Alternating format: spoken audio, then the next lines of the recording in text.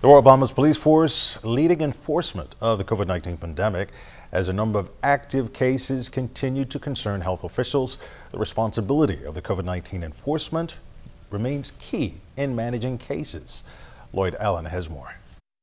The Cable Beach Police Station has been chosen by the Ministry of National Security as ground zero for the enforcement units to manage those cases.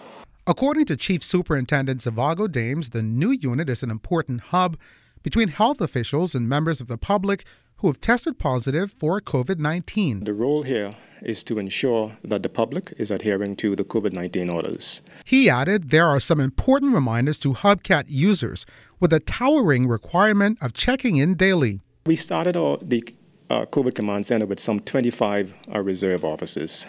Again, those officers have been trained on the Hubcat platform to ensure that they know how to onboard persons who will be going into quarantine, to ensure that they know how to actually apply the app to the person's phone, and to ensure that those persons are told the rules and regulations around the app being on their cell phones. Currently, the unit is managed by 25 reserved officers, but the intent is to expand with additional persons here in New Providence and eventually nationwide.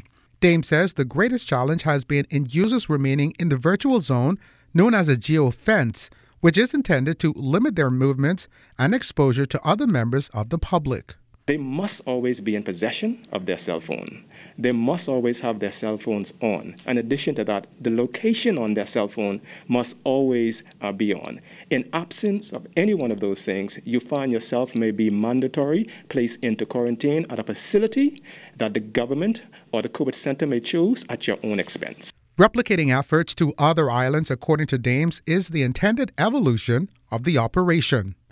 We find that sometimes persons tend to leave that geofence, and so we will have to ensure that either they are called, we speak to them via the app or the Hubcat app, or if it's necessary, we may have to dispatch an ambassador to that area. And according to Dames, additional cars and facilities are in the works to help with the growing demand of the now critical unit. We have some 5 other islands that we have some concerns on, and you mentioned Grand Bahama, Bimini, we have Eleuthera and Exuma. And as I've said, we are hiring some 100 persons here to help man this command center.